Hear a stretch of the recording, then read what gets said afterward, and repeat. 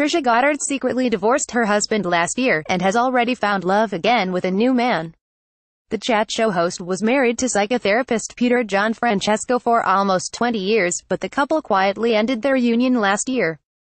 Speaking to Hello! Magazine, Trisha admitted their marriage started to struggle after she recovered from cancer. The 60-year-old said, "Our relationship was a roller coaster. One day things were fine between us, great even. The next they were terrible, the arguments, the detachment, there were real lows. As time passed and I recovered and got stronger and was therefore no longer reliant on him, that's when I felt things started to change." Trisha allowed herself time to heal after her divorce and has now embraced a new man and a new love in her life. She said, "For the first time in a very long time, I feel womanly, beautiful and Trisha had been married twice before her union with Peter, first to Australian politician Robert Nessdale in 1985. However, she later discovered he was gay, and sadly he died of AIDS in 1989. The star then tied the knot with TV producer Mark Grieve in 1993 and the couple had two children, daughters Billy, 28 and Madison, 23. However, they divorced amid accusations he had an affair during her second pregnancy.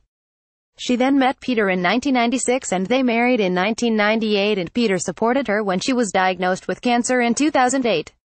I'd pick Cherry meet Ed Sheeran and sporty fiancé, and celebs who got away poltergeist toy studio, haunted by creepy presents, as fans are engulfed by mystery miss Naomi's rapper toy boy Naomi Campbell, 47, secretly dating grime artist Skepta, 35 one singer Dua Lipa splits with boyfriend, and is already messaging her Model X. Tonight was mad. YouTubers break into CBB house, and film celebs in huge security breach. I'm talking to you. Morgan Freeman calls out person talking. During his SAG Awards speech he previously said, "Cancer has definitely changed me.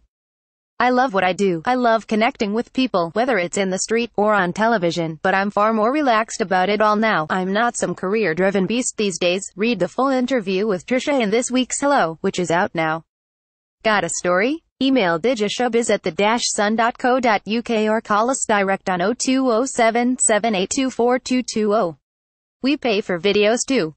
Click here to upload yours.